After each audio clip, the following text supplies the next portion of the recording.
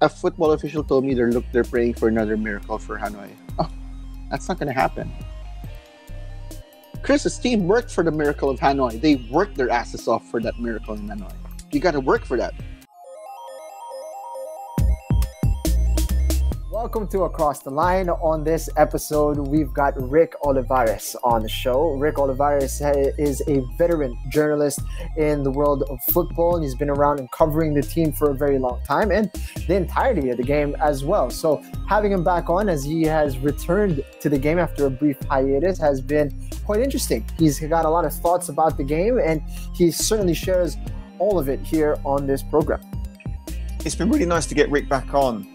Like you said, he's been away for such a long period of time, and it's been to the detriment of the game because he was so insightful with his journalism. Obviously uncovered some huge stories back in the day, which he alludes to in this interview. But it's great to see him back. He's written a couple of very controversial articles, which has reverberated around the football community. A lot of that we've spoke about before in the previous podcast, and really enjoyed it.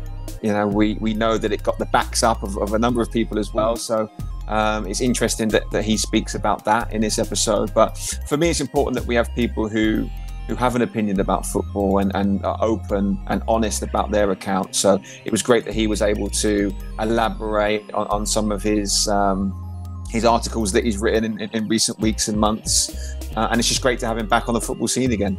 Yeah, a bit of a polarizing figure because he is very opinionated, but that's what you love about Rick. He's always going to be Rick Olivares, and he certainly was on this episode. If you guys enjoy it and all of the insights and discussion that we had on this one, please do subscribe to the show on YouTube, Spotify, and on Apple Podcasts. Please do reach out to us on social media. We're on Facebook, Instagram, and on Twitter. That's it. Rick Olivares on this Football Friday. Please enjoy. On the show today here on Across the Line, we've got an individual who's got probably more knowledge about Philippine football than most have inside the community. He's been writing about the game for a very long time, and it's a pleasure to have him here on the show. Rick Olivares, how's it going, sir? Jing, Toby, Chris, good afternoon. Thanks for having me on the show. It's all good. I'm excited to appear on your show. And I know, and I have to apologize, I've not seen anything because there's just so much work, but I hear good things about your show. And it's an honor to be here, especially with these gentlemen who've made a name for themselves in the game or even in broadcasting, like Jing. So it's all good. Thank you. Christopher Greatwich with us as well on this program, as always. And how you doing, sir? I'm very good, sir. I'm very good. It's nice to get Rick on the show. I guested on his series of interviews last week. He's been doing a collection of articles and interviews based around the 10-year anniversary of the miracle in Hanoi. So yeah, I was on his show for about an hour last week, just talking about myself primarily, which is quite rare. He agreed to come on our podcast, which was very generous of him. So yeah, looking forward to this one. To be honest, Jing, Rick, it's like you said, it's rare that we have someone who has the level of insight that Rick has for the domestic game. So hopefully he's got some interesting, juicy stories for us to share. Let's see how willing he is over the next over the course of this interview. We're not going to get in trouble, are we? I hope not. I hope not. It's been a breath of fresh air, Rick, seeing you back and writing about football. Thank you. I've been scrolling through the social media and I find, a few articles here and there by Rick Olivares, and that's an automatic click, to see how things are going. And you've been quite prolific. How does it feel to be back writing football? Well, feels good, but it wasn't easy coming back. There were several instances over the past couple of years where I'd sneak in an article or two, and then Bob Guerrero and some of the others would say, "Hey man, come on, do more." It was just hard because I was out of the loop. I had not seen local games or even the UAP or NCAA football for the matter. So it was really hard, and I don't want to come back in and talk about things that I don't know because that's not right. So, but I knew that with the 10th anniversary of the Suzuki Cup, I knew even as early as last year that I was going to be writing a series of retrospectives about everything. And the cool thing was being there and seeing everything, even before that, seeing the build up. That's why heading to the 2010 Suzuki Cup, I was even telling Dan boldly back then. In fact, it appears in one of the videos in the locker room celebration where Chadi Pacanya tells me, "Hey, Rick, you were right. We were going to beat Vietnam." I was that confident. And actually, I got the prediction right, 2-0. Everyone thought I was crazy. But no, I, well, you might want to call it a moment of madness, but in my gut, I knew that team was going to do well. Why? Because when Chris and Chad Gold came up in 2004, that was a very good team that Aris Kaslib put together. Very good team. But they lacked the coherence and chemistry. Obviously, Chris and Chad came in and brought a lot to the team. So if you talk to the guys like Mike Casas, Japet Sablon, or even Anto Gonzalez, who was on that team, they'd say that Chris and Chad brought a lot of quality. And their appearance on that team also raised the level of the play of the locals. I remember we were watching a UAP football game in '06, and Mike Casas' girlfriend was playing for the Ateneo women's team at that time. And we were talking, and then he was saying that he really welcomed the arrival of Chris and Chad because, of course, now they wanted to beat them, show them that they're just as good. But they knew that those two lads elevated the game more so when Neil Etheridge came up in '08. And as I recall, then there was, while people were excited because they knew of Neil's potential among some of the local players, there was some backlash. But Mike Casas went on record in 2008 to say that you watch out for this guy because he's going to be one of the best things to happen to Philippine football. And he's going to push everyone's button, the envelope. And he was right. He was right, even at the cost of Mike Casas' job as the starting goalkeeper of the Azkals.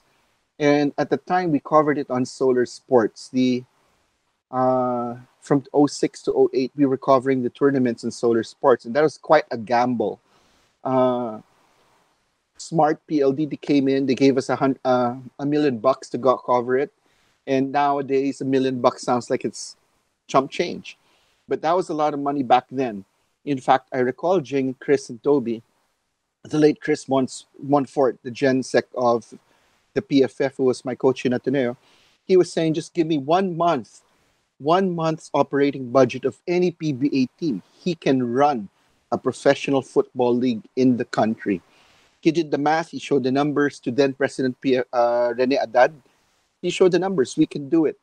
But that's why we had so many stop starts in terms of local leagues, because the money was there, but it was never enough. And then, after you see players getting like what, $500. But anyway, I came back. I knew that this was the anniversary, so I started writing, doing a webcast featuring them.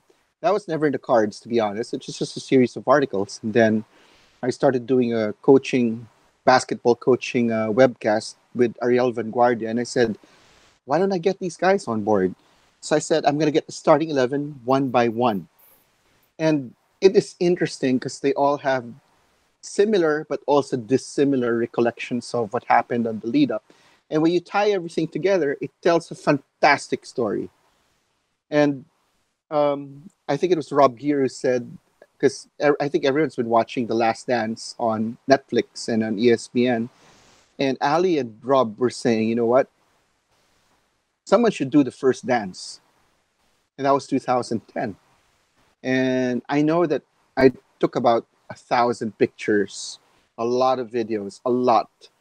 Interviews that many people have not seen, behind the scenes, training, discussions, and there's some even arguments among some of them. So, but good stuff, talking tactics and all that.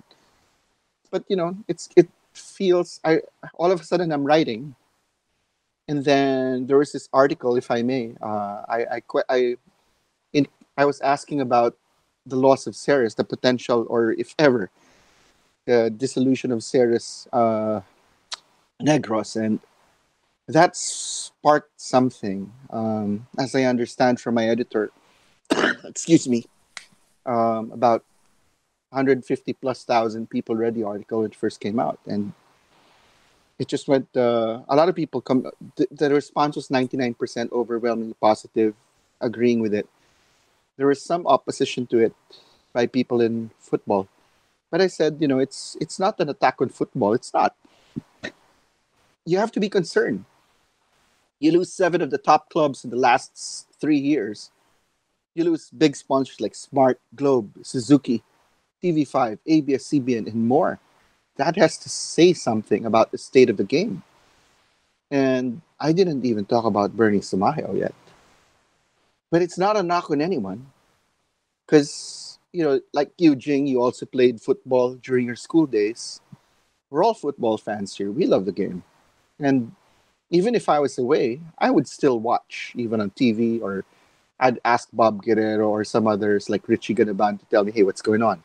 What's going on? So I was kept abreast for the most part, but I couldn't write because I wasn't there. So starting off with the Suzuki Cup Retro, that was a good place. And then I think that article about Ceres, that got it rolling because I think it was Monchu of Archers, who said, hey, keep going, man, keep going. And a lot of guys. And I said, look, I'm not here to pick a fight.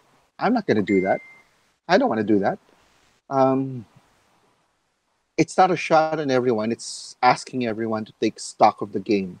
And I think during this pandemic, a lot of people have just been really reflecting on what's going on in their lives. And this is a good time as any to think about the state of the game and push it back where it's supposed to be. Rick, can I jump in there for a second? Go, please. Go. Because, first of all, I want everyone to understand that we have you on as a journalist, but you're not a sort of run-of-the-mill journalist. I would say, your style of writing. I mean, you have your own opinion on this, I suppose, but just a kind of a broader context, like your style of writing is far more in-depth. It's more in your kind of...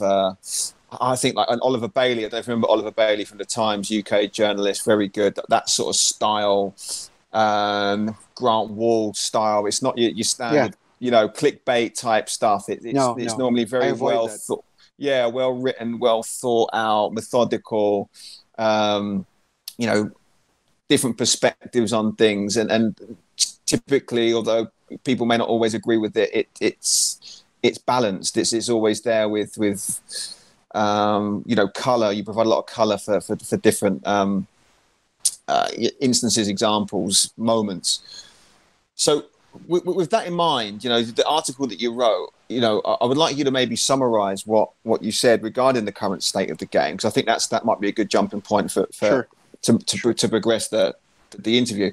What was your sort of summary? And I know, like you said, I know it got some people's tails up, but I think everyone needs to understand that even the podcast that we did last week, Jing, that was met with certain opposition. But I think when you sit down and actually listen to the points that we made, a lot of it kind of makes sense. And we're not coming at it from an attack angle. It's simply trying to point out some of the misgivings and maybe shed light on some of the issues. So hopefully we don't make those same mistakes again. So what was your sort of surmise? What was your synopsis, I guess, of that article? If you could give us a brief overview of what you said in the article.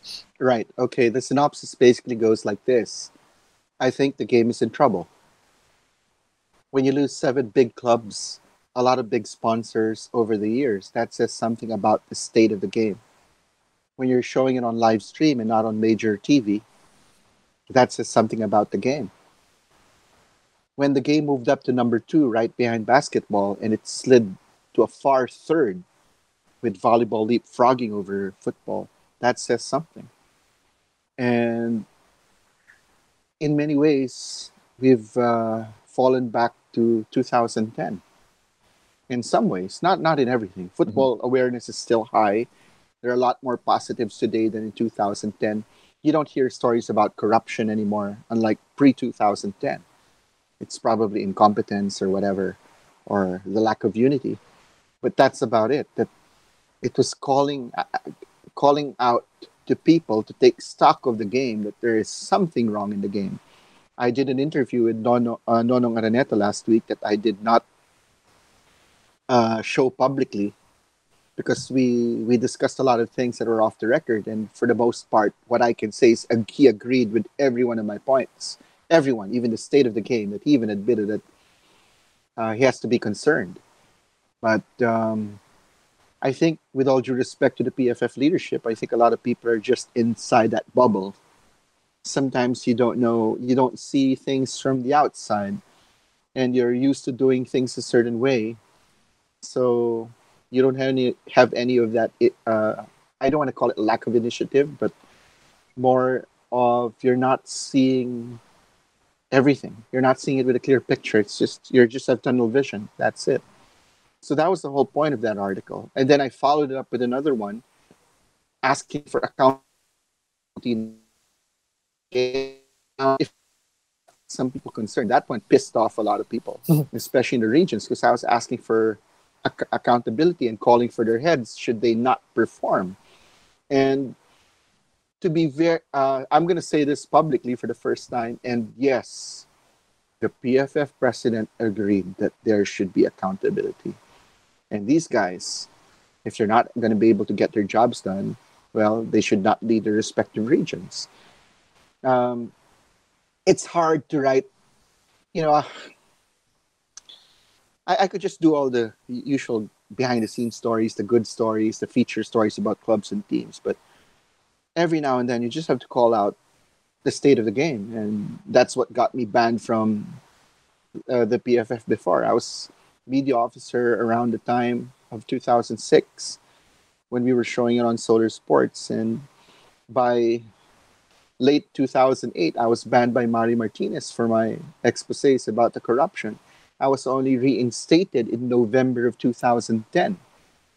And I didn't want to come back. I just said, but he needed something from me, like the sponsorship of Gatorade, since I was handling their marketing and public relations as well. And I wanted to give it to the team. I wanted to give it to Chris's team. Because I knew, in fact, I told management as early as March of 2010, you got to sponsor this team because this team is going to win. And they said they don't have the results to show for it. I said, it'll happen. I promise. But they said no. Around August of that year, I asked them for a second time. I said, if this doesn't work, you can fire me. It was a bold, bold gamble on my part. But, you know, you got to go with your gut feeling. I had good vibes, very good vibes. And even if they qualified with the skin of their teeth in the qualifiers, I didn't care. I knew that this team was going to hum. And it's sad because Chad Gold was a part of that team. And Chad was never there for the group stages, even Manny Ott. But you could see, and I mean, even for Chris, you know, Chris is being a part of the group stages and semifinals. That's one of the most incredible moments in Philippine sports history. By all rights and purposes, he shouldn't have been there. It should have been his brother. But that's one of those moments that you look back and go, whoa. You know? So I look back very fondly. So, but going back to Chris's question, that was the summary. And it's really calling into question a lot of things. Rick, what with that? Because just to go back to that, to your point, and why people were so pissed off about the accountability thing, which Jing and I both applauded and lauded on this show last week, because I think it was a huge thing that we've been harping on about on this show for a number of episodes.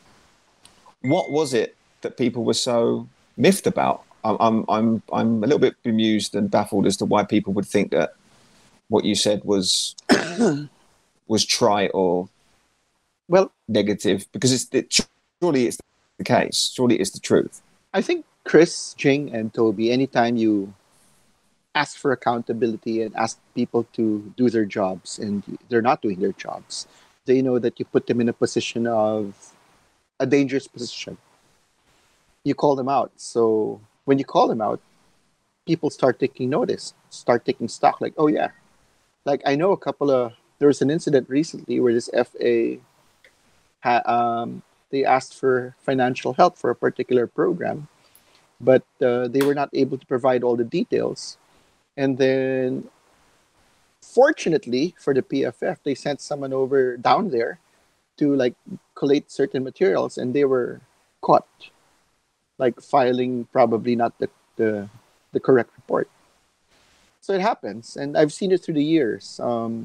In right before you guys, right before we left for the Suzuki Cup, there was this in the PFF Congress to oust Mari Martinez. I saw a lot of cash that was earmarked for the FAs to be handed out for them to vote on his behalf to keep him as PFF president and to squash any rebellion. And how did I see that? Because at the time, I was returned as media officer, and Mari asked, can you, with all due respect, I know he's not with us anymore. He asked me, can you write some good stories about us? I said, sure. Just show me that there are good stories to write. I'll be fair enough. And I right before the Congress started, it was a huge amount. You only see that in banks or even movies. And he saw some guys just waiting for the dole outs, and he went on to say, like, no, you're not going to get this money until after we squash the rebellion. And he was ousted. I actually have the video of the entire proceedings, the votings, shouting here and there to the moment that he walks out of the assembly when he was ousted. I have the video because I filmed it with his knowledge. And, and after that, I went to the PFF, and he sat there very sad, and people were still going over there asking for their money. You're not getting any of this. You're not. So they took it home with them. It's insane, it's insane. So I think people are upset because you're calling them out. And a lot of them, some of them are doing their jobs, but not everyone. People are, but like I said in my article, it not everything's their fault. Because with all due respect to people in football, whether you're a player, a coach, an administrator, many of them are not trained for certain things, like running a club. They think, or running an association, they just think that, okay, all I'll do is just put up a tournament, collect the fees, and do this and do that. No. A lot of them don't understand financial literacy. A lot of them don't understand the importance of marketing and public relations and media. They don't. They don't understand the man management side of football. And that's why I think Jurgen Klopp put it very well about what the manager's role is. You manage a lot of things. It's not just the X's and O's. So that's not really their fault. I think it's a systemic fault that has to be rectified. We've seen so many clubs over the years fold because they think in the boon of when after football exploded and took off in 2010, they thought, okay, I'm putting up a football team and sponsors will follow. It does not follow. It does not. What I learned working with Solar Sports when I picked up Bundesliga and La Liga for local consumption, there's a lot that goes on. You just can't promote Barcelona and Real Madrid. You have to promote Zaragoza, Bilbao, Atletico. It's the same thing here. So it's sad when you see the top clubs only get the press, but the lower clubs, they don't. And that was something that I was calling out in the UFL as the media officer. Technically, I shouldn't be doing that because I'm employed by the UFL.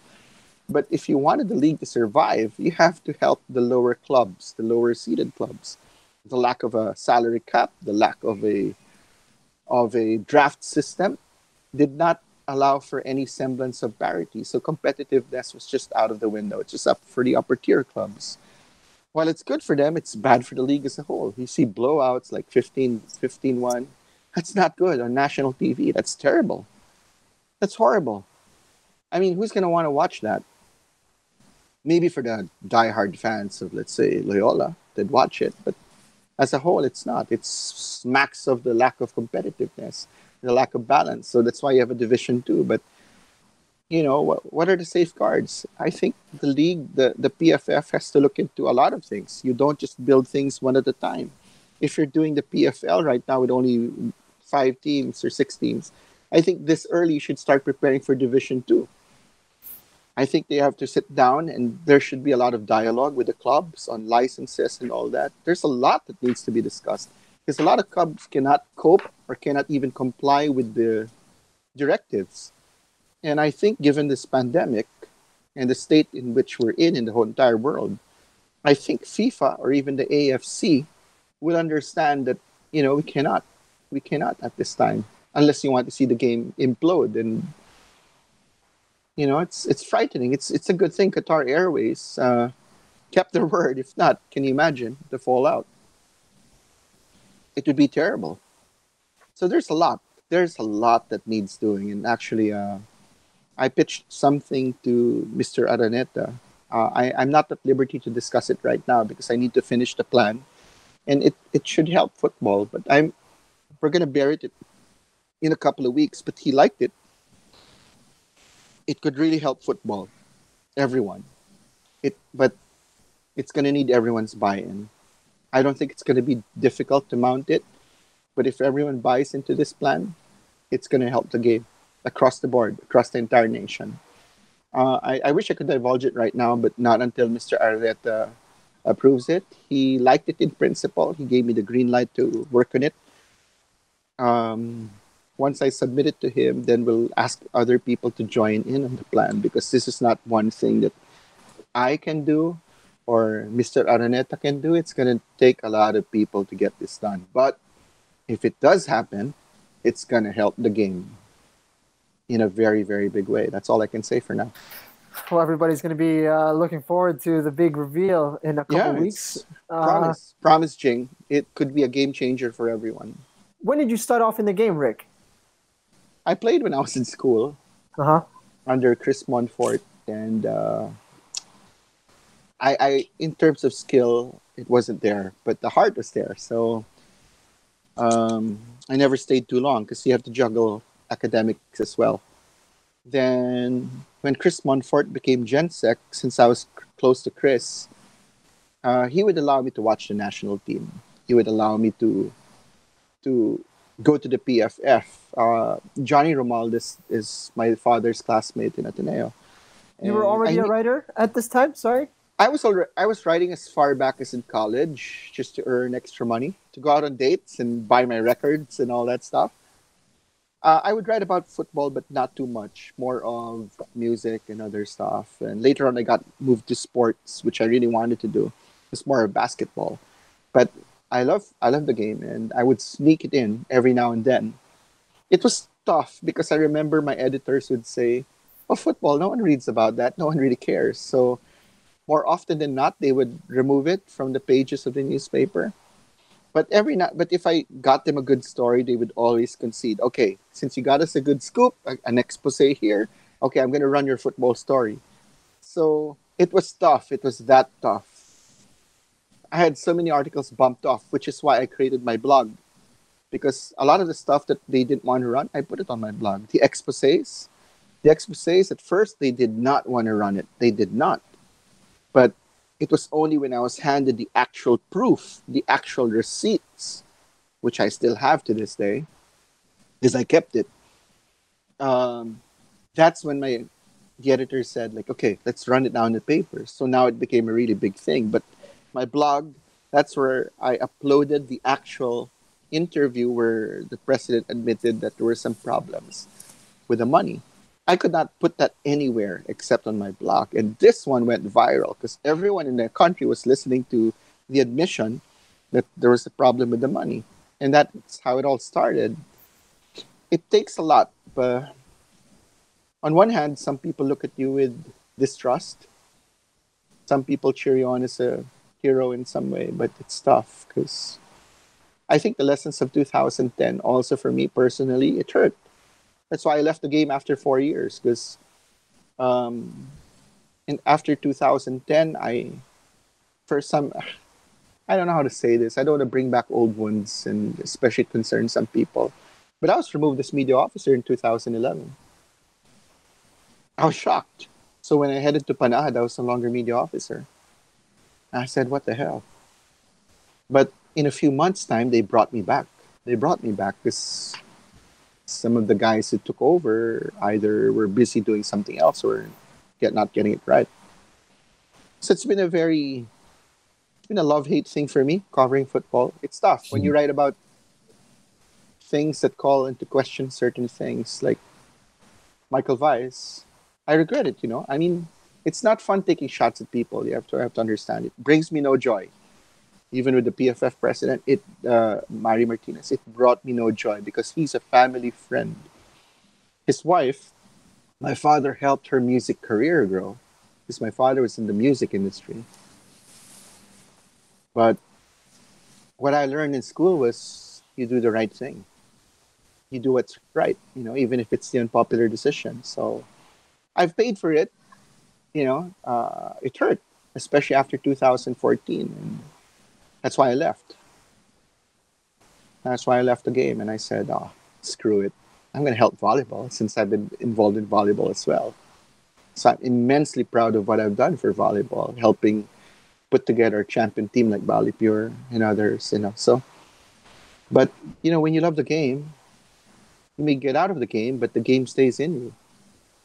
And to be honest, it hurt not watching the national team or even the UFL in its final years and watching the PFL take off. It hurt. I was actually into Bernie Sumayo, the first, because the late Kathy Nazareno, who is a colleague, a very old friend of mine, she was the one who got me reinstated as media officer.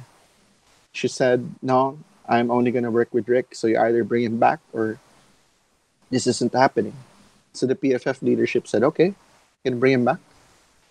It was tough because some of the guys there did not like me. But when did I give a shit about that? Oops, I'm sorry. Should I have said that? It's completely fine. There. But I was the first person to interview Bernie Sumayo, but I couldn't run it because I like Bernie, but I saw some problems right off the bat. I said, "Oh, this is not going to work. There are going to be some problems here." Like, I thought that he did not understand the local football landscape. And I talked about it with Bob Guerrero. And Bob said, "No, Rick, you got to be optimistic." I said, "I am. Of course I'm optimistic, but I'm also a realistic person. I've been around this for so long to know that he's going to run into a lot of opposition." And that's exactly what happened. And sometimes when you come into the game with a lot of good intentions, you get chased out. There. So I've seen it happen to a lot of people with good intentions. I've never gotten rich from this game. I never asked of that. All I wanted to do was just write a good story. That's all. I didn't care for anyone's position. I didn't read. When Mari brought me back and asked me to be the media officer, he said, "Take out Sidelf Tupas." I said, "No. Why are you going to take Sidelf out? It's my friend." But Mari insisted, "No. He calls up Dan, "No, take out Sidelf. I want Rick." So I told Sidelf, "No, I ain't taking the position. No, I don't need it. I don't need it. I mean, me of all people, I don't need it." But Mari said, "No. Because he needed something to show the PFF Congress that Rick brought in Gatorade for the Federation. He's bringing in at least $1 million and all that stuff for the Federation." But Sidelf said, "Rick, no, it's okay." Then Dan said, "No, it's okay, Rick. Don't worry about it. Sidelf is joining us anyway, so it's no big deal. It's just there's a shift in title, and we know that you can get the job done." So that was an honor being reinstated. And I recall before when I was banned, guys like Chris, Phil, and James, Mike Casas, even Neil Etheridge, they would meet. Even Aris Kaslib would say, "Hey, come over to San Beda where we're training, or Ultra, come over, and I'll let you talk to the boys." And I said, "What? The PFF's right there. Don't worry about it. We won't tell them that we talked to you." But, so that was pretty cool.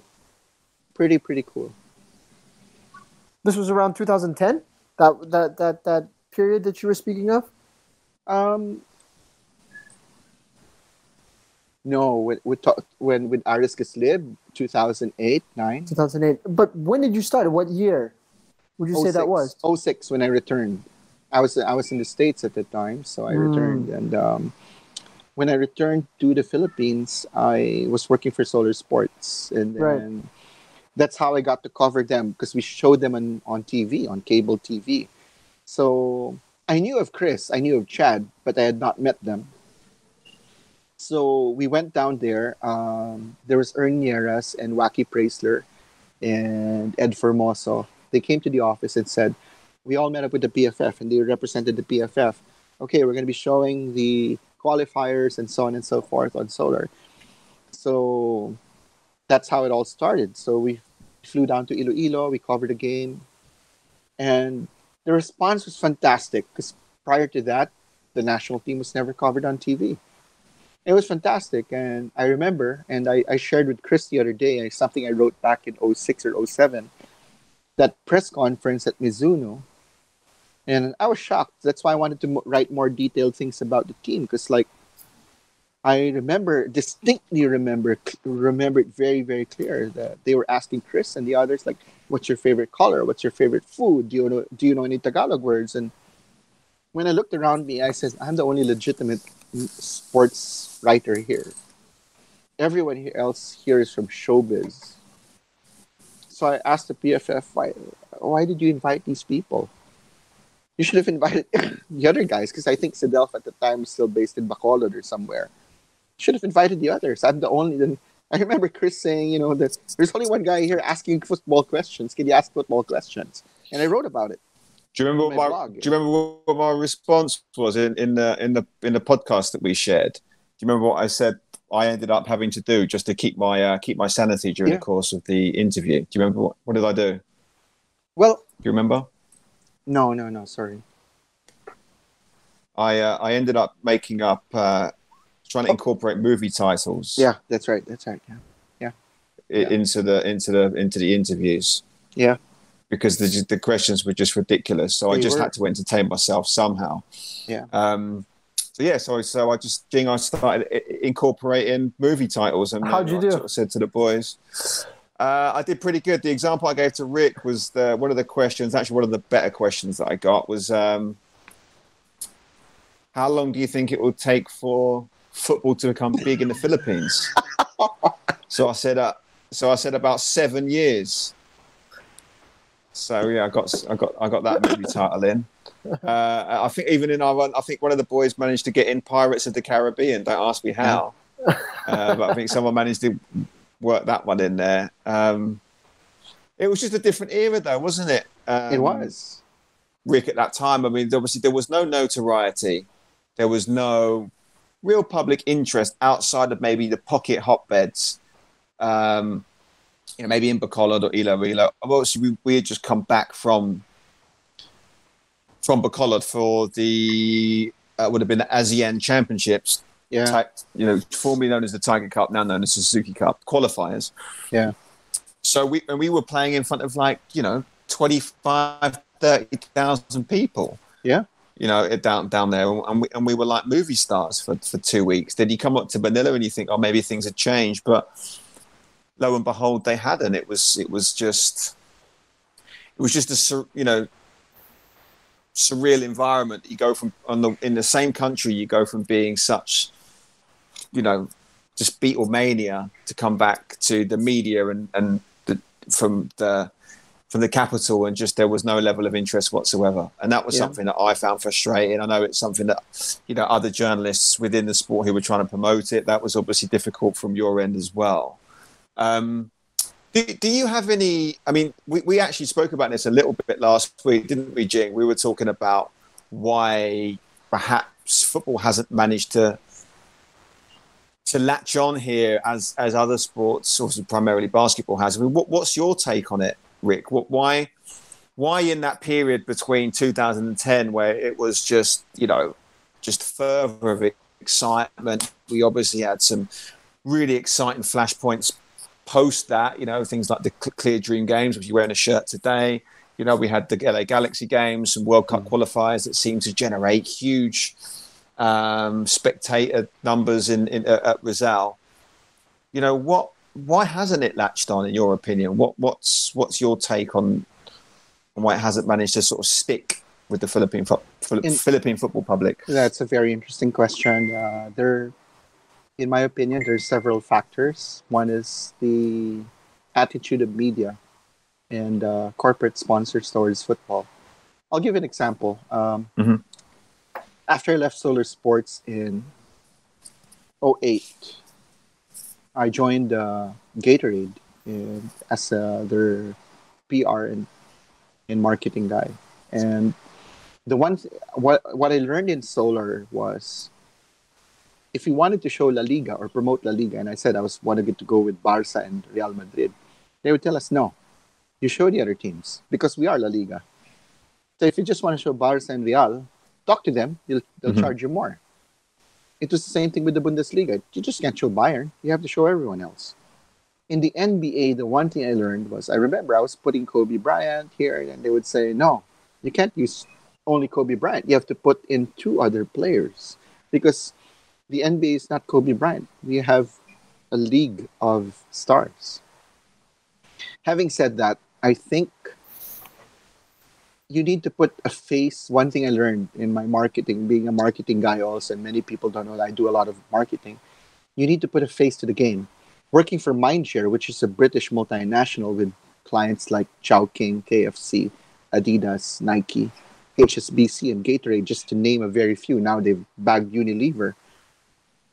They will always ask you if you come over there asking for sponsorship. They will say, yeah, who's there? Who's over there? I don't know who's there. And that's exactly what I encountered in March of 2010. Yeah, who's there? Yeah, yeah, Phil and James. Guapo, ganun lang. But oh, these guys are losers. That's exactly what they said. They're not winning. So why should we support? So that's one. I think, with all due respect to everyone, Chris, all you guys, what the game needs is to put more faces to introduce the personalities and the game. Coaches, players. Like, who doesn't know Jurgen Klopp or Alex Ferguson or Jose Mourinho? Everyone in this world knows them. You don't have to be a football fan to know who these guys are. You don't have to be a basketball fan to know Michael Jordan. So you need to put a face to the game. Now that the young husband brothers have retired, okay, who's the face of local football? No one can say exactly who it is right now.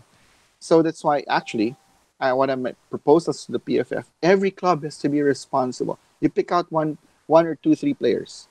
Okay, who's going to be the face of this team? How do we promote this team?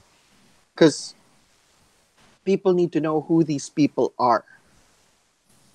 That's why you have to promote them, to write about them, for people to get to know them. It is that important. That's why I've always tried to write about the players, who they are. Like today, I wrote an article about the effect of the 2010 Suzuki Cup, and I wrote it from the perspective of Patrick Reichelt, Angel Guirado, and Nate Berkey. Where were they in 2010, December of 2010? That's the article I wrote today. So you need to introduce these people. But the tough thing for most sports writers, they just write game recaps. I am one of the few who can write recaps, feature stories, or even write analysis. Most cannot. So it's tough. You need to promote the players. You need to do that. Which is why in Gatorade, I even said, let's get Chifi Caligdong. Here's another thing. This shouldn't. Please do not take this the wrong way. It's not meant to be discriminatory in any manner, but you also the homegrown guys need to step up because I'll give an example. If we go to basketball, in the around 2008, or even from the late 90s to about 2008, the national team in the pre-Gilas program, about 80% of the players were Philams. While they were popular, you did not get a lot the massa crowd, as they call it. Well, if you look at 2013, there were only two Philams on that team. The rest were homegrowns. I think that the homegrowns were able to pick up their game, improve, and that helped. So it's not meant to be a race thing, definitely not. But you need to balance it. You need the homegrown guys so that the homegrown people will say, "Oh, he's one of us." They're not, they're Phil James, everyone, Neil, all those guys. People know them, but you also need the locals to back it up. So that way, you have all these guys over there. So that's one. And why hasn't it taken off? I think a lack of understanding by the powers that be on how to run. I don't want to tell them how to run, and they know how to run a league, but I don't think they've done a good job in even the clubs in making it work with their sponsors. People think that you just slap a logo on the kit, on the shirt, on the pants, that's good enough. Then you post it in social media. Definitely not. That's not the way the world works. I mean, Everyone says social media is changing the world. Sure, it is, but everyone's out there. So how do you stand out with all the noise out there? People have to understand that there is no one fixed game plan for that. It's dynamic, it's constantly changing. So clubs have to be on their toes. That's why the media officer is very, very important. It's not just writing a press release. Look, people can spot the press release a mile away, and that's not going to help. The moment they know it's a press release, they're not going to read it. So if you tell good stories about a team, you introduce them as personalities, the manager, people have to know who they are. That's going to help. It's a slow build up, but that's how it is. If you want to take the pitch analogy, it's a slow build up. And that's just how it's going to be. It has to be that way. And in my honest opinion, having been a marketing person for the NBA, Bundesliga, La Liga, for other sports and other stuff, I've seen it. So I understand that. And that's one thing that does not change. You need to put a face to the game. You need the clubs to understand their responsibilities to their corporate sponsors. The players need to understand that. I remember in Gatorade, I got the Semirad brothers who were playing for San Beda, and I said, you know what, guys? This is going to look good in your portfolio. You're all students. We cannot pay you a max deal because you're just students. But if you take this, it'll open your portfolio. And true enough, after that, they became modeling stars and they got a number of endorsers. So I think people have to understand the marketing aspect of the game.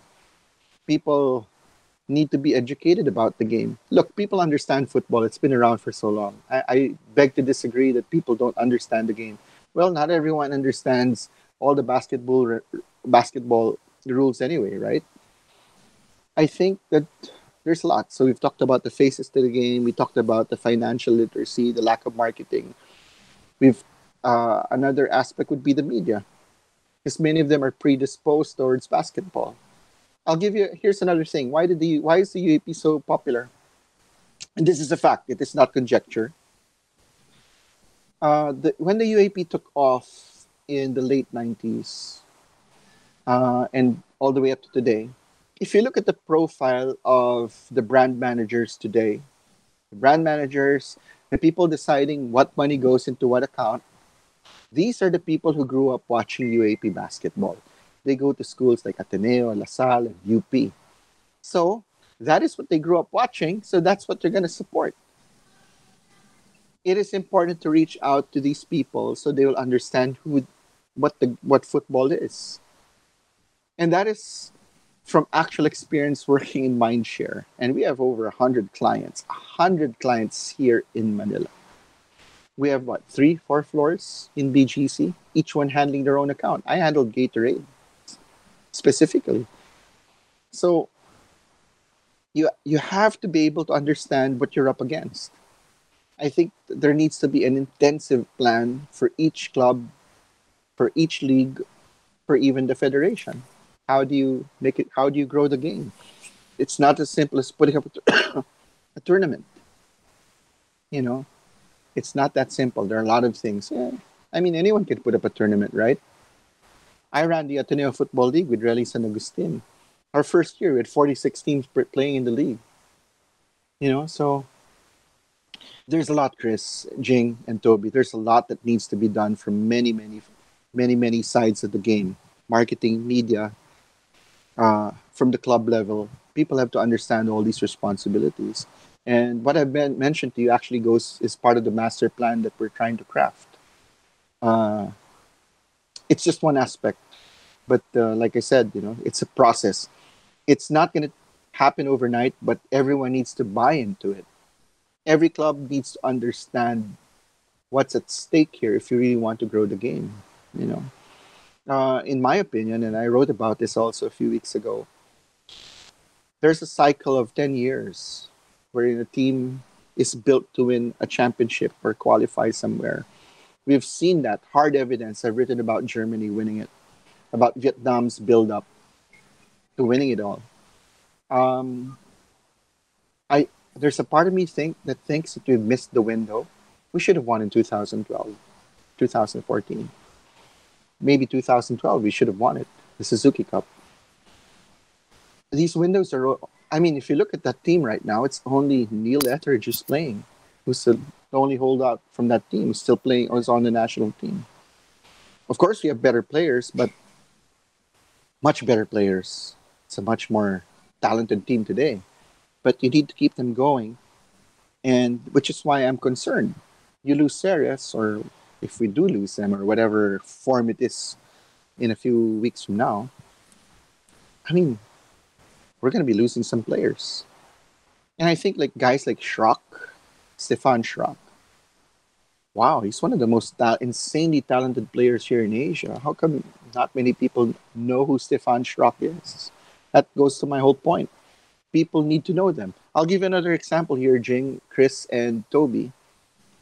In 2011, in one of the tournaments, I was called to ABS-CBN to do some commentary as the game was going on. There was an informal survey done inside the newsroom who the most popular player on the Azkals. And guess who won? It's not Phil Young husband. Really? It's Chiefy Calignan. Chiefy, yeah. Chiefy. So my point being, you have to build up, not what, so when Chiefy's gone, okay, who's next? You have to build up everyone. You have to build up the Chris Greatwiches of the world, the Rob Gears, the Ray Johnsons, the Angel Girados. You have to build them up. It's not like, Ray's mom is from Cebu. Ray speaks even better Cebuano than English. So that's why I was pushing it as media officer. We should do some video. I shot a video when we were in Namdin, and I posted it on the web. I said, Ray, call out to the Cebuanos to watch the games on TV. And Ray spoke in Cebuano. So I asked each and every one of the players on that team, say something to the fans out there. You have to reach out. Jing, you know this. You're a guy who's also active on social media. Engagement is key. Many people don't understand it. They think I post something on YouTube, on Facebook, on Twitter, or IG, that's good enough. That is not good enough because everyone posts. Engagement is key. It is so important. I'm saying that as a marketing person and not as a journalist. And I think many people don't understand that. They do not understand that. That's why I tell our clients, our brand ambassadors, anytime someone asks you for a photo, a selfie, go take it. You know why? Because the media managers, those holding the money that will be given out as sponsorships, they look for social media impressions. Like if you Google, for example, Chris Greatwich, you're going to look at whatever's posted out there. How many fans post pictures of me with, or for example, with Chris Greatwich, with Jing Amlang, with Toby, with Phil Young husband? They're going to look for that. If the social media impressions are low, that means they don't resonate with the fans. That's why the clubs, the federation, they need to understand that. That's why I wrote about it. They need to understand the marketing side of this game. It is that important. And that was a crucial learning from the NBA. They told me off, Rick, just don't promote Kobe Bryant. If you notice, if you look at the NBA poster, there are always at least 3 people, at least 3 players. And I get it. I totally got it. And it changed the way I looked at marketing. And it still is the truth to this day. That has not changed. But social media tactics, they have to change because you have to engage people. That's it. There's probably a few more, but that's what I can say at this point in time. So essentially, having a connection with these players, right? A personal connection that you can draw. Yeah. That has been a key element in sort of the success of leagues that do thrive. And it's interesting to say that when you do create a little bit of a survey right now, who is top of mind, if you think of Philippine football, then you would say Stefan Schrock is the main person that comes to mind, but you don't see him on billboards. You don't see him on the back of buses, right? Still the most publicized figures of football remain in that era of 2010 to 2012, somewhere around there. They would still be the most recognizable of personalities, which is quite interesting. That when you think of it in hindsight, like that. Definitely, there needs to be a little bit of work in that department because in terms of performance, in terms of achievement, the team is not lacking. I mean, just a couple of years ago, we were in an Asian Cup. Yep. Blows my mind. What are we doing there, right? I mean, 2010, prior to that, it's just dark ages, and then now we're in the Suzuki Cup. In the Asian Cup. But the level of popularity did not necessarily translate. I think that's one of the aspects that was very confusing to a lot of people because here we are at the top of our game, at the peak of our powers, and nobody cares. That was a bit strange. What was that experience like for you? Especially since this was during the time of presumably of your hiatus, right? 2014 was it until further? I saw it coming, Jing. I saw it coming. I remember people in the press room, or even editors saying, or even some people in the corporate world saying that football is just a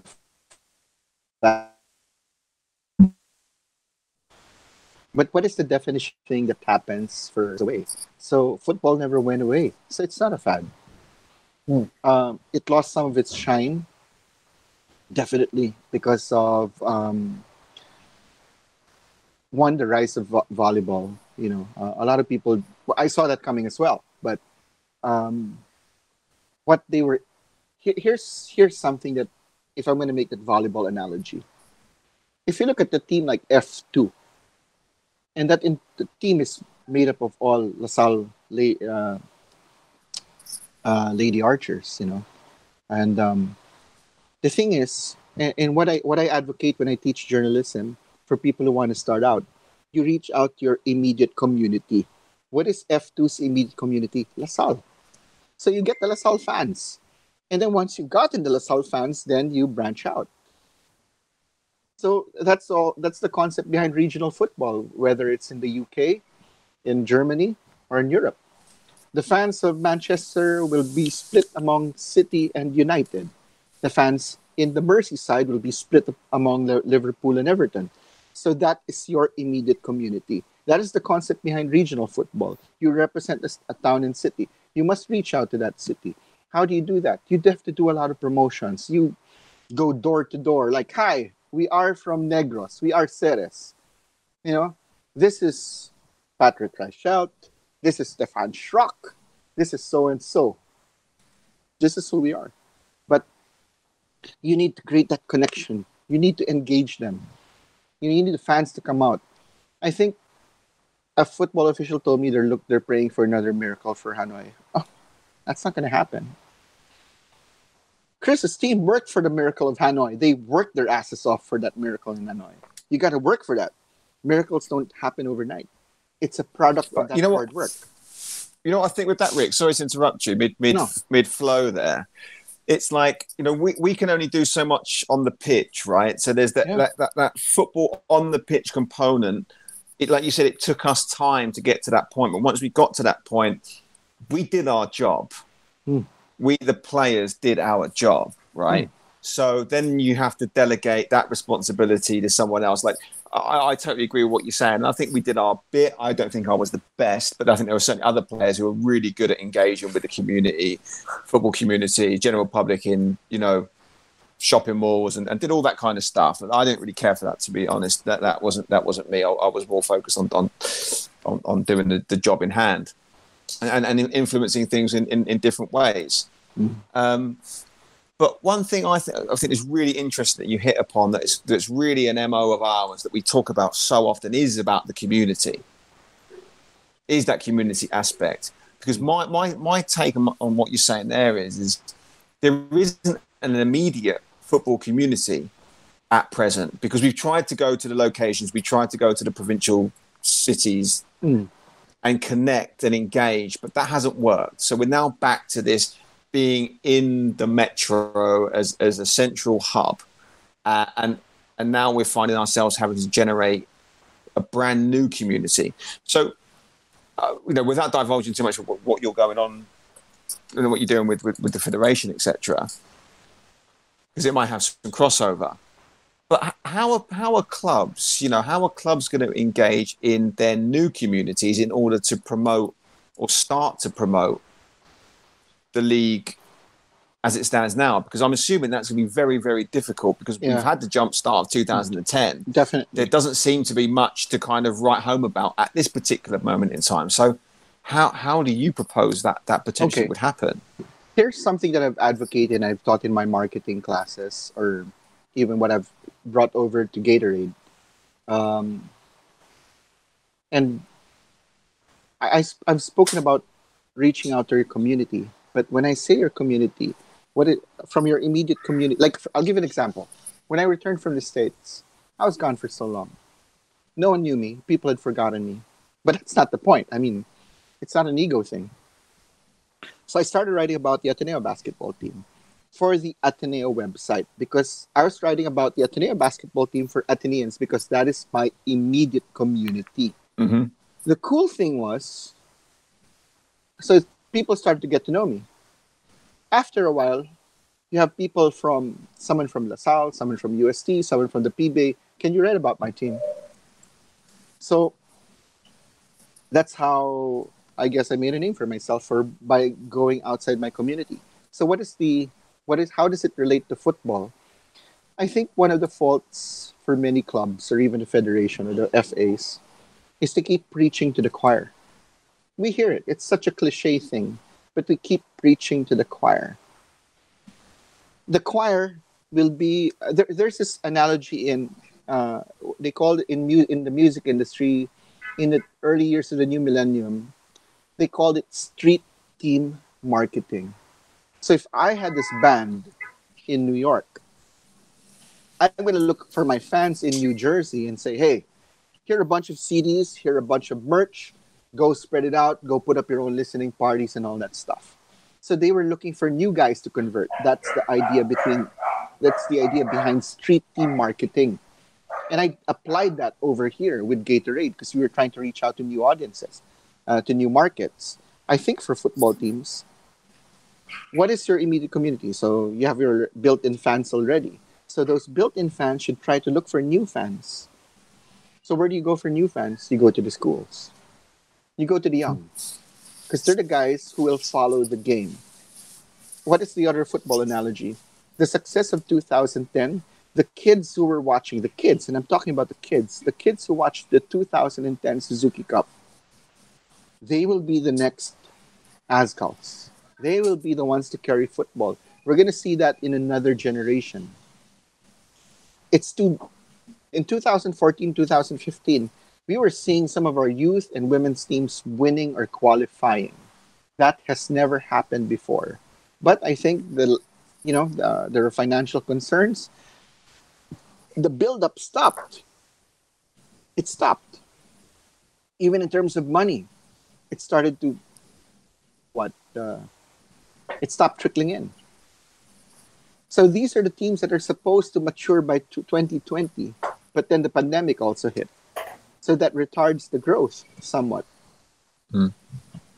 I wrote in an article, I said that Filipinos, and this is a fact, it is not an opinion, young Filipino teams are competitive at a very young age, but the moment they hit their teens, they're no longer competitive. Why? Because they start to look for alternative careers. Like, I don't have a career in football.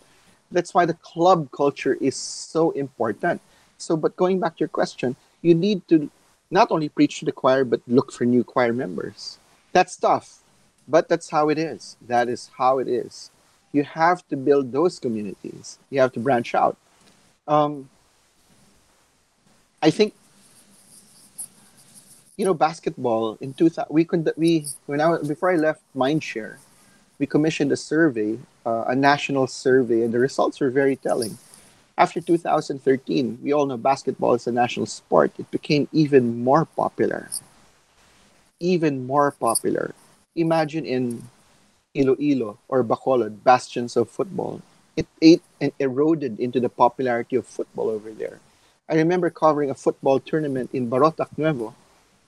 And the football field in Barotac is next to a basketball gym. And I remember pointing out the analogy haters, no one playing there in the gym. Everyone's in the field.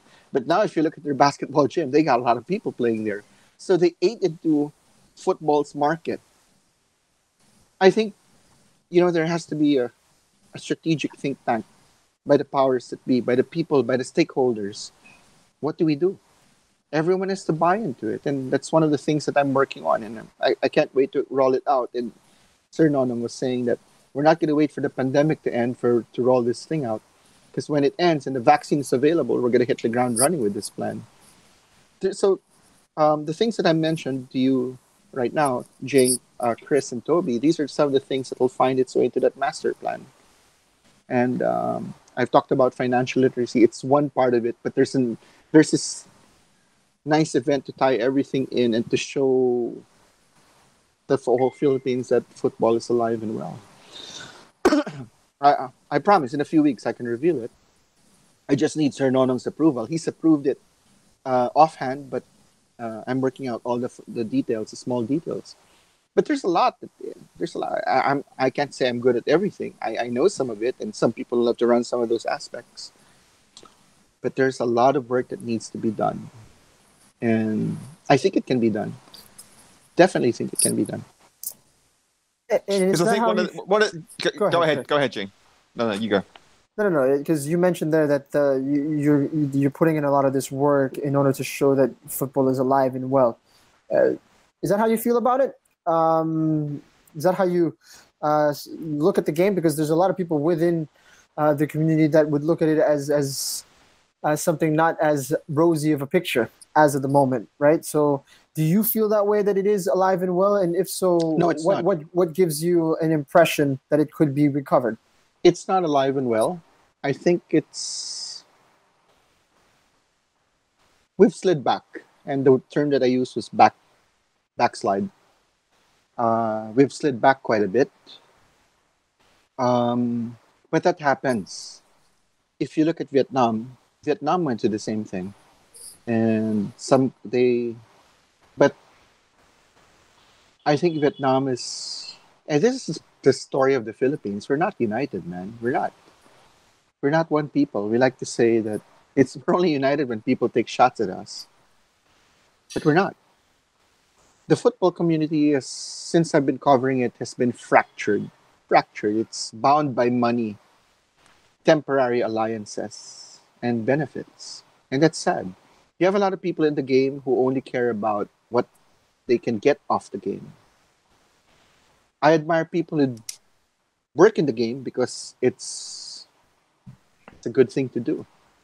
When you do things for the good of it, the money comes. Just don't ask for it. Some people do it because they're waiting for dole-outs. And that's been part of the problem. So they're only, they're bound by what they know and what they don't know, and what they want. That's a huge problem. You need people who really, you have a lot of people with good intentions. We've seen it over the years. But you see a lot of people put off. You see a lot of people put off. You see, like, what those guys did for, like, in Tuloy sa Don Bosco. That was fantastic, man. Really fantastic. But that needs more support. But, there's not a lot because people have their own agendas. We're not united. Everyone has their own ideas. Everyone has their own fiefdoms. I use that term fiefdom because pre-2010, everyone had their own thing going. When the NCRFA was broken apart because they wanted more votes in the PFF Congress, how is that right? That's supposed to be the Federation for NCR. Then you're asking guys like Rifa to vote. What the hell? That's not right. Are you suggesting that there needs to be a clean out in order for it to rise back up? Definitely. But people are not going to give up their power. They're not. After 2010, you saw people clinging on to, this is my turf. This is my turf. And they were trying to integrate themselves, but when they saw some people trying to horn in on the action, no, this is my turf. Can't come on my turf.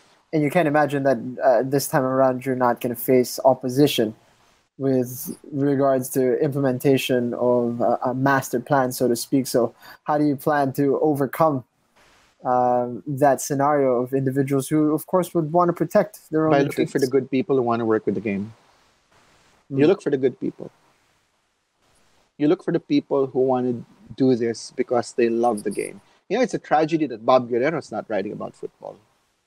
He hasn't been for some time now. It's a bleeping tragedy. The guy has given his heart to the game, like you, Jake. Breaks my heart. Yeah, Bob Guerrero exactly. not writing about Exactly, football. but it, why is sport still polarizing people? Why? People have to look at that. We're not blaming anyone. It's a systemic problem. The system has to be cleaned up. That's why there should be accountability. If there is no accountability, this thing is going to perpetuate itself. We're going to see this has been happening for the longest time. It's not changed.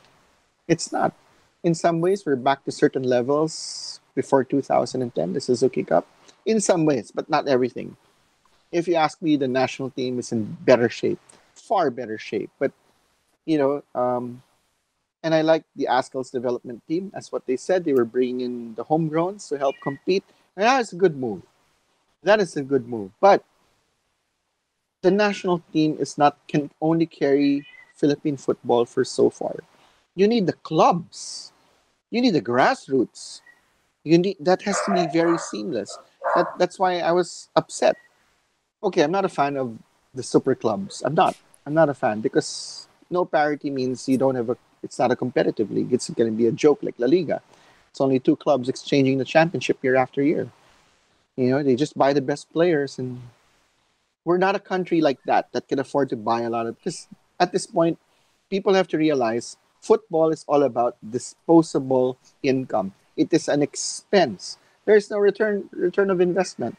That's why I keep saying the clubs have to understand, how do you make the sponsors happy? How do you give it back so they keep coming back? As it is, a lot of the sponsors have left, and they're not happy with the game. They're not happy with the state of the game. So there's a lot, and something has to happen, and it's hard to constantly call it out. I think after writing that article about Ceres and the other clubs leaving, some people were saying, don't be too negative, and that's the problem with the Filipino. You call things out. He's a bad guy. That's why it was tough. It's very tough. People have to understand that you have to point it out, and if you point out something wrong, it doesn't mean that you're bashing that person. Right. When you cuss them out, that's bashing. You say all sorts of things. But when you're pointing things out, what is the difference? There's no difference between a parent scolding their son. There's no difference. A parent scolding their child doesn't mean they're bashing their child. You're just saying, hey, son or daughter, there's something wrong and you need to fix this. But if I cuss them out and all that stuff, that's what led to me leaving in 2014, because I wrote about Michael Weiss, and it wasn't an easy thing, to be honest with you, because I got along with Coach Mike from the get-go, and I remember I had not met Coach Mike, and he called me from Panaad. And no, it was Quinito Henson who called me. He said, Rick, you're not going to believe what I'm going to tell you. I was introduced to Coach Michael Weiss, and then he said, yeah, oh, cool. And what he said, I think it was a PFF official. It was Chito Manuel who was escorting, who brought Quinito Henson to Coach Michael. And then Chito Manuel, the GenSec, said to Coach Mike, I'm going to introduce you the most famous journalist in the Philippines. And then Michael Weiss said, oh, you must be Rick Olivares.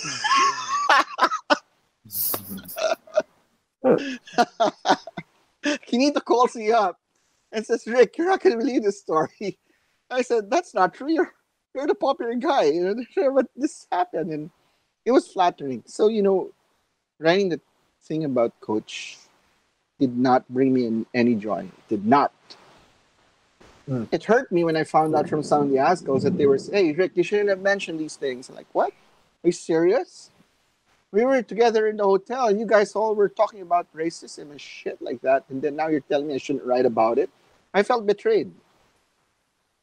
Like, I've been writing so many good pieces about you guys, and I call out the problems of the national team. And now you're telling me I was wrong in writing about it because it puts you guys in a spot. I never mentioned them. The only guy I mentioned was what was being said to OJ. That's about it. In hindsight, maybe I shouldn't have mentioned OJ's name. But I was upset. Now you hear people talk about Black Lives Matter. What the hell? Really now? Oh, because it's 8 years later. 6 years later, so people are more aware. Really, racism is racism. I've lived abroad. I've lived in the States. I've lived in Hong Kong. Sure, I felt it. I understand it. I understand it. You have to live abroad to understand why it happens. Do I get it? Yes, I get it. Do I approve of it? No, but I get why it happens. I understand it very, very well. Are they wrong? Not entirely. No, I get it. I think you have to live abroad to understand why it happens. And people, even immigrants over here, they feel the same thing from the locals. There's this fear thing. But anyway, that's why I left. Because I was upset. Like, what the hell? And another thing, I wrote something about a football player, and I regret it because I felt I was used by someone. And I told myself, this is the last time I'm ever going to be used by someone. The last time. Absolutely the last time. And I felt I did something really wrong to that football player. And I was embarrassed because I felt like I was a tool. I said, I'm going to leave the game.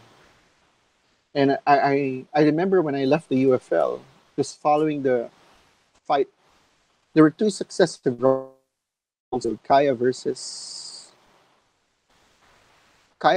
Air Force, I think, and then Archers versus Army. And it was after the latter that I left. It's like, wow, what are we doing here? There were no sanctions in the first game, and then because there were no sanctions, the second rumble happened on field at McKinley. So why didn't we act at this? And everyone was calling for the action to happen. Did everyone who partake in that rumble, were they sanctioned? No. Some guys were not sanctioned. No. So I said, what the hell are we doing? We're setting the wrong example.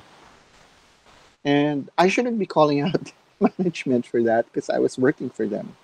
But it had to. I needed to do that to jar the league.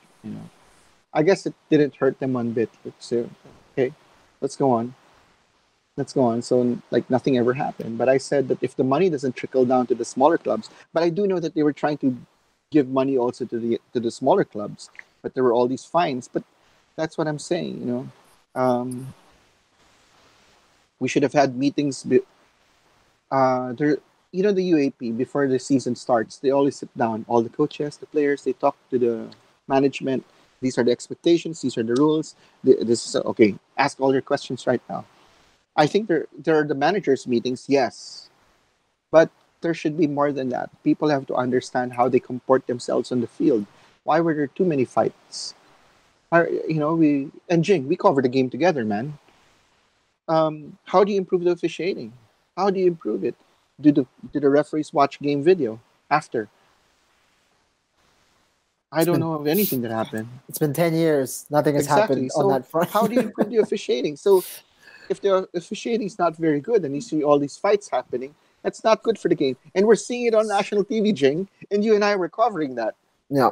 And that's not good. Like I said, if the product that you put on TV is not very good, people are going to tune it out. They're going to watch you for the fight.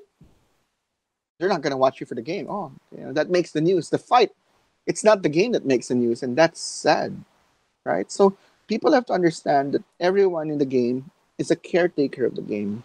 There should be a code of ethics. That's why I appreciate a guy like Simon McMenemy.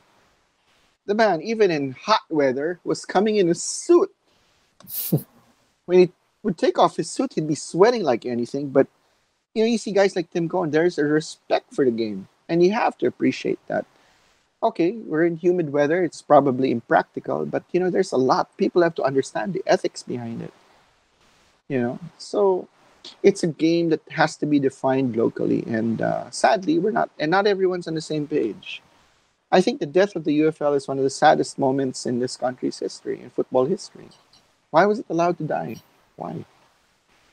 Because TV5 bailed out? I love the idea of the PFL. I definitely love it, but aren't we rushing things? Are the clubs ready for it? There should be a slow transition to things like that. We shouldn't. I know the money's there and it's mandated by FIFA, but they have to understand the local situation. They have to. So now everyone's back in the metro because it's not feasible to run regional competition because of the expense.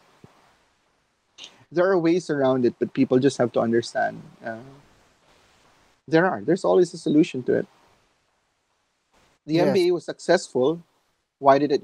Sure, people were saying that there were no cheaper fares back in the day for the NBA. But I think the bigger problem of the NBA was there was no salary cap, none at all, and then people were just spending mindlessly, and after a while they ran out of money. So the finance. So I go back Rick, I'm financial interested. literacy. Yeah, I mean, with that, Rick, I want to be respectful of your time, Rick, because you've given us a lot of information. No, it's all good. It's all good. Over the course of this interview, and one of the things that I wanted to address with you is in one of your articles, you spoke a lot about one of the previous National League in one of its many guises. Yeah. I'm going to get this wrong because there's been so many monikers, I forget which one's which now.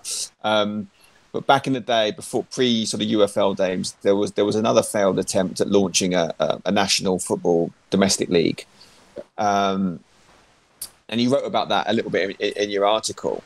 So, what I want your opinion on is what are some of the similar issues that we encountered in this formation of the league in the current guise as the PFL, and what things do we have to make sure that we don't replicate in this post-Ceres league as we try to push forward in the upcoming years? Because I think we're definitely at a crossroads here with regards to domestic football. And we need to make good decisions. We need to make smart decisions. So what are some of the pitfalls and what are some of the things that we should learn and make sure we avoid if we intend to move forward with this domestic league, in your opinion?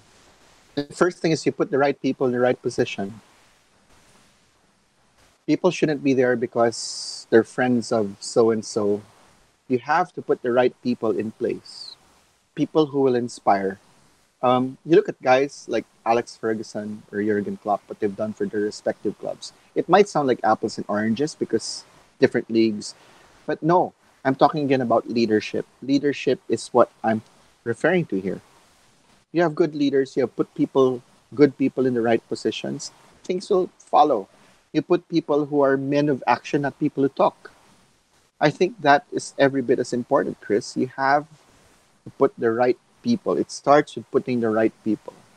People, I hate to say this, but just because this person was a former player, doesn't mean he's qualified for it. Just because they have a license, does it qualify them? Really? Why do so many of these so-called coaches make stupid decisions on the pitch? They don't even have a clue when to make the right substitution. I remember covering the national team and I was hollering from behind and I was media officer, make the switch, make the sub. 70th minute, make that switch. The coach makes it like 10 minutes later. It's a little bit too late. Of course, it's a gamble. I'm not blaming him, but you should have made that switch right there and then. By the time you put in that player, it was too late to make an impact. And then someone was asking me from the media, Rick, why were you calling out, are you upset with? No, I'm just saying you needed to make, because, if that person's not functioning, then that's why there's substitutions. It's a gutsy move. You have to make it. I understand, as they say in the vernacular, manok mo. Pero hindi. Hindi yan eh. You do what is right for the game. You do what is right for the moment. So, Chris, first and foremost, you have to put the right people. The right people in the right position. If it means paying them, then pay them. Or if not, the good people, the right people will not do everything for money. They will do it because they love the game. So I see a lot of people there. Their heart is in the right place, but probably their mind is not in the right place, or their capability or their skill set is not in the right place. I don't want to call them out, but it's there. You see people like that, and it's sad. It's really sad. So no wonder we're like this. Yeah, that's one. And then what has not happened over the years, Chris? What is still the same? Financial literacy. It's still the same problem. People don't get the responsibilities of corporate sponsorship, of media and promotions. The same problems. They're hounding us. It might be a little better now because only because of the success of 2010. You know,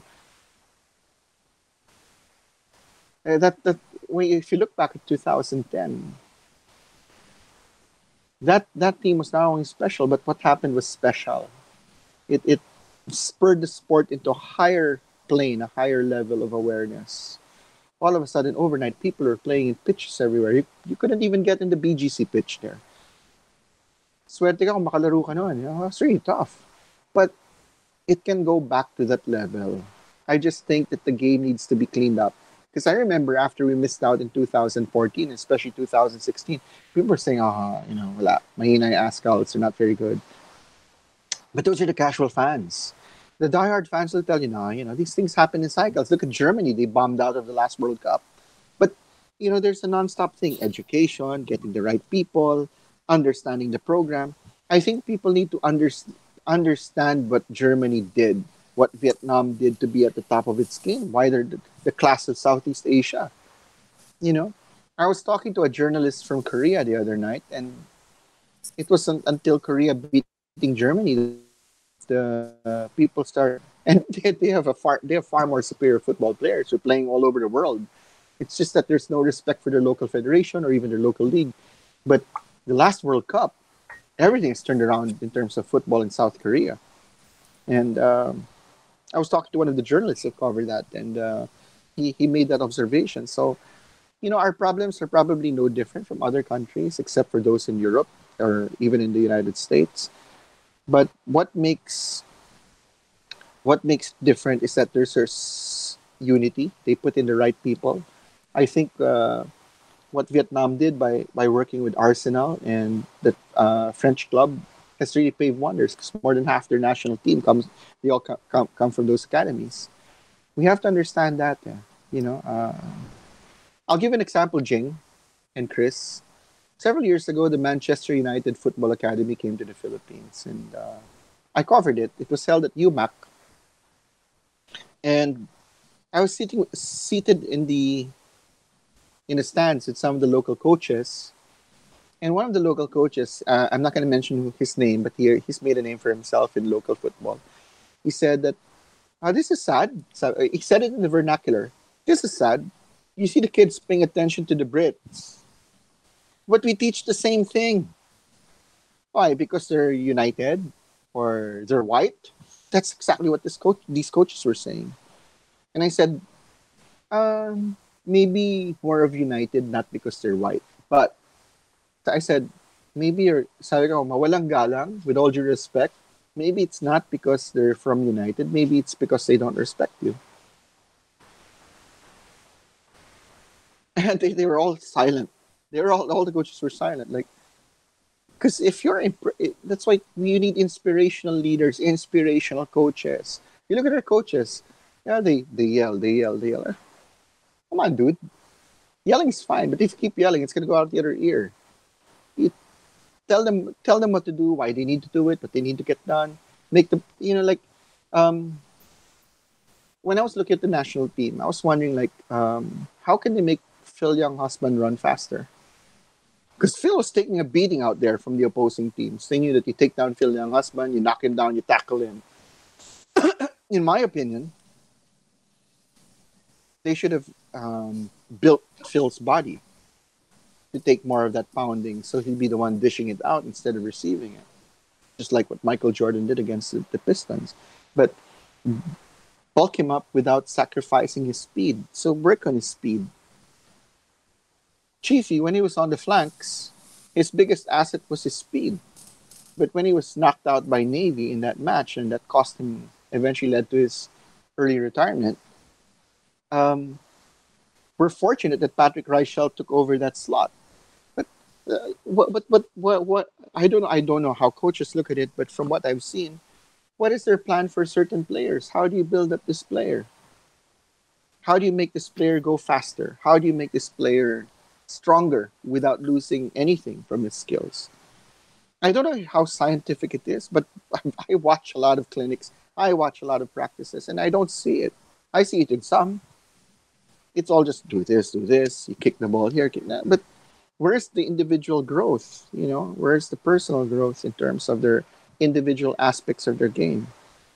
How do you improve certain players? So I wonder. Years ago, I got to watch Fabio Capello when he was coaching Madrid. I got in as a grant from Adidas, and Fabio did not allow. This was they won the La Liga that year. We were not allowed to take video because he showed us their training, and this is incredible. They were running a 4-2-3-1 at the time, and he made them jog on the pitch during practice. In formation, 4-2-3-1. They had a ball that they passed around, but the formation would move upfield depending on the guys, on how they would run. It was a silent drill. They never spoke during the drill. Capello's reasoning was, if you're playing at the Bernabeu or even in Camp Nou, you won't be able to talk to one another because there's so many people out there. So you learn by watching your teammates and how they move. You learn from hand signals or eye contact. So they were moving. Now, depending on who had the ball, backpedaled. Everyone backpedaled. Now you move in. Now you change your shape. How do you move into the defensive position? It was an incredible drill. And I remember coming back and saying, hey, coach, this is what I saw. And I know one team tried to replicate it, but they couldn't do it. But they tried it under practice, but they couldn't do it.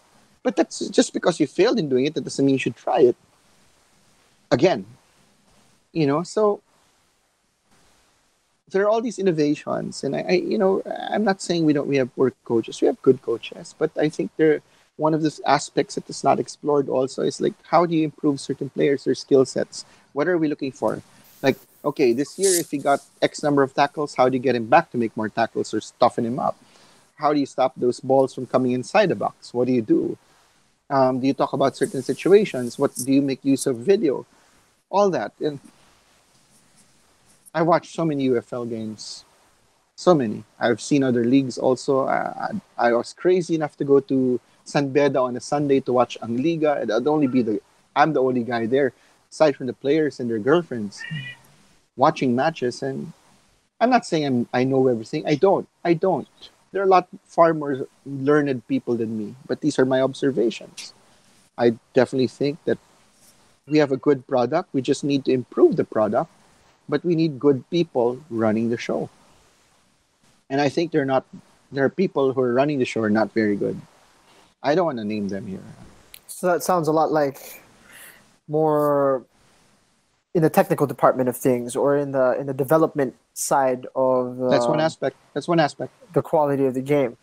I thought you were going to go after the media people or the marketing, or given that you were speaking quite a lot about those sides of the game earlier on. Definitely in the club scene, it seems to be something that needs to be worked on. As you said, developing stars, creating, recognizable faces and individuals that people can draw a connection with. Yeah. You're right. There's plenty. I mean, it seems like if we're going to go down this hole or this path, it might turn into a 2-hour conversation. That's okay. Yeah, right? That's okay. I remember Chris saying he could go on, and there's just really so much to talk about when it comes to the local game and how we fix it. But it's going to need all hands on deck. Good people. We'll start off with good people. Once you get good people in the game, people who care about the game with no agendas. No agendas. Right. Other than to grow the game. Yeah, because if you come in and I want to be, I want to run for PFF president because there are a lot of pricks that come into it, then you're going there for the pricks. You're not doing, you're not going to be there because you're doing it for the game. But what perks that you can get out of it, So there's a lot, I remember when Loyola went to the Singapore Cup, some people were complaining, why are they there? They didn't even win the league. It should be us. And there's a point. But then again, a lot of it was not defined. So the people in the game need to define a lot of these things, you know. Right. So there's a lot, man. There's a lot. But I'll always go with getting good people. When you get good Yeah. people, the rest will follow because their heart's in the right place, you know. It seems like there's enough of those people, floating around these days. Chris, But is there anything else that you wanted to jump into? No, I think Rick's covered a lot there in the during the course of the interview. You know, I think there's a lot of things that reiterate some of the points that we want to harp on about really on our show, that the sense of community needs to be cultivated and developed. Obviously, the need for more homegrown stars to enable the local community to connect, because there is that sense of that could be me. You know, there is that connection. You know, that could be me. That could be my son or daughter who I can. It resonates with the community. I think that's a really important thing that Rick highlighted. I mean, I'm sure the media stuff is particularly important to you, Jing, and something that you can really associate with. You know, and I think that's a huge one. You know, just in terms of building the brand and building the identity of the clubs. You know, to enable you to connect with that organization, I think that's distinctly lacking. I'm hoping that now that we will converge on the NCR, that's something that might be a little bit easier to manage, and I hope clubs do their bit to try to connect and engage with the communities, whatever the community might be. But I definitely think Rick's on the right path with trying to engage with schools and youth. For a multitude of different reasons, not just because they're the fans that might come out and watch, not just because they could be the players of the future, but also because they're going to be the brand managers of the future. They're going to be the people when they get to a certain age, they're going to be the ones that are going to say, hey, why don't you go and sponsor that club? Because I know that they did great things for me growing up in my community, and I want to try to, you know, help them out and give back, because I believe in the product that they're trying to put out. But the overarching theme here, Jing, is a slow burn. It is a slow burn. It is a slow process. We can't just be trying to do things overnight, and we've all got to chip in and do our part. You know, it's not as simple as thinking that it's going to be fixed tomorrow and that another miracle in Hanoi will inject, you know, some newfound impetus and it's going to be the catalyst for something great, because it's only going to last so long. It's only going to last so long. There needs to be some real sustainability in this. Yes, Rick. Chris, Jen, can I share one more thing? Sure. I was not able to mention this earlier. I think in football, everyone has to, what is our end game? Everyone has to ask, what is the end game? Is it the World Cup? That's it. So if we're here right now, and this is the World Cup, how do we get from here to there? So what are all the steps that we need to take to get us there? So that has to be crafted. Grassroots, clubs, financial literacy, and so on and so forth. How do we get there? That has to be plotted. Once that is plotted, we stick to that road. Yeah. If we're going to be taking shortcuts, we're not getting there because you circumvent the process. Mm-hmm. You cannot shortchange the process. That's why it's called it just sets us back even further, Rick. Exactly. It just sets us back even further. So we think in the short term we're making these small gains or quick gains, but we're not. All we're doing is like you said, circumventing back to the beginning again, or worse still, you know, taking even more backward steps. No, I totally agree with that.